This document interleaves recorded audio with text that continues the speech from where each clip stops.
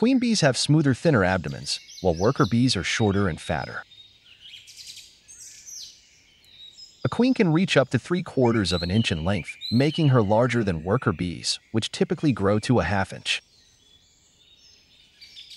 The wings of a queen are shorter, only reaching about halfway down her abdomen. A worker bee's reach the end of her body. This extra wingspan helps with flying, making foraging and scouting new hive locations easier.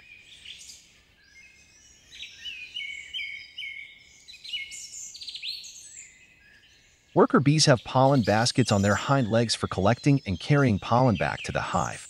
Queens lack this anatomy as they never forage. The queen's primary role within the hive is reproduction. She is the only fertile female, responsible for laying eggs. The queen also plays a crucial role in releasing pheromones to regulate hive activity. Workers are infertile females who perform most of the work within the hive.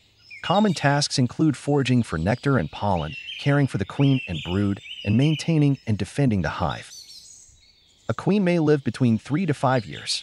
Her presence is essential for the colony's growth, as she is the sole egg layer.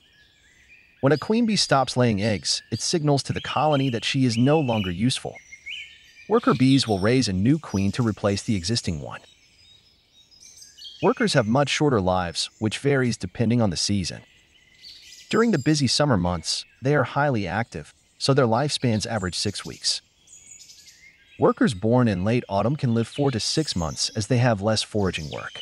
Their overwintering duties focus on keeping the queen safe and warm. The queen's stinger is smooth, allowing her to sting multiple times. This feature is crucial during rival queen combat, where the queen fights to the death. Worker bees have a barbed stinger that provides a potent defense against threats. As the bee moves away, it tears from the abdomen, resulting in the worker's death.